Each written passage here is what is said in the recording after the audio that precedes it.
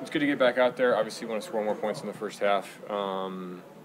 Executed there, and then late in drives, took a sack or couldn't keep it going. So just got to watch the film and then correct that. How would you characterize the pressure you were getting pretty much immediately through the first half? That's part of the game, right? Those guys are battling up front, and they got their ones in, and they're doing the best they can. So we knew that going in, and I think they did a good job, all things considered.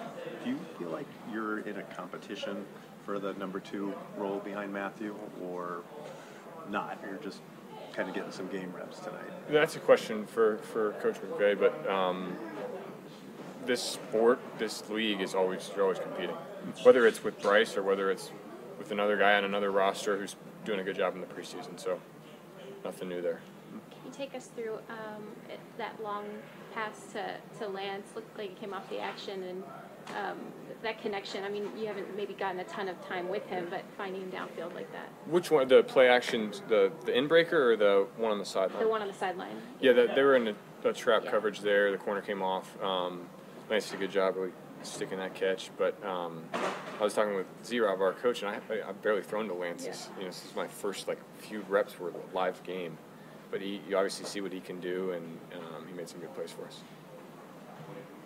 Is he kind of a friendlier target? Is that how you maybe describe him? How would you? I mean, again, I know you haven't seen him a lot. Yeah. Friendlier target, bigger body, contorts well, catches it clean, strong hands. So, good quarterback good target as a quarterback. Mm-hmm. When you go into the game knowing you're going to play the first half, what is your goal? I guess coming out.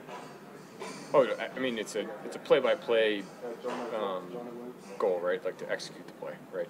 So whatever the defensive look is, play in and play out. Can you execute the play to the best of your ability and let the rest take care of itself? So that's really my mindset, and I try and compartmentalize it into one play at a time and move on to the next.